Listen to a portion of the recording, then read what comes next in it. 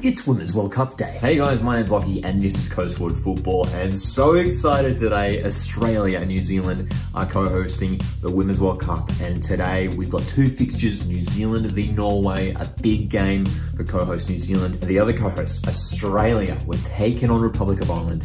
We got last minute tickets to the game, we're heading down. So I'm gonna take you guys behind the scenes and show you a little bit of what a match day looks like for me. First of all, just working on some of our social media graphics. Plenty of live watch-alongs coming up this week, and some big games, Nigeria, Canada, USA, England, they feature on Saturday as well.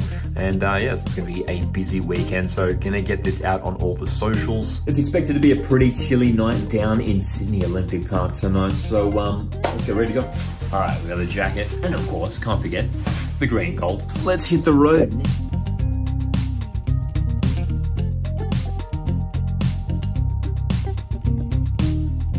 Feed for Women's World Cup, here we go. We are here at a core stadium, Olympic Park, Australia, Republic of Ireland. Let's go.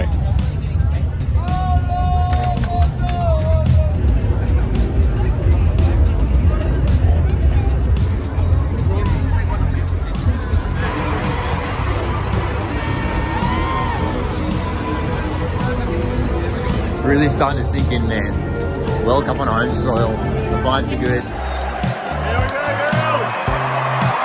No Sam Kerr is a massive blow. We're clearly missing her, I think, that drive, that direction up front.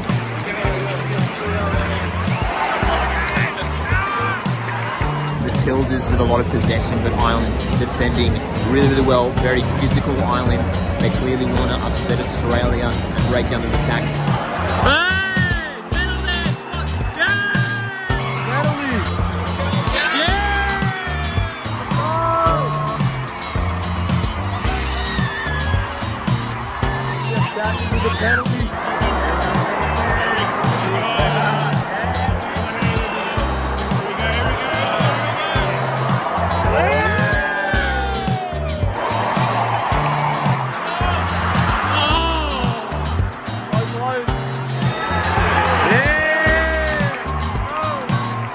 Full time at Stadium Australia, Australia 1, Republic of Ireland 0.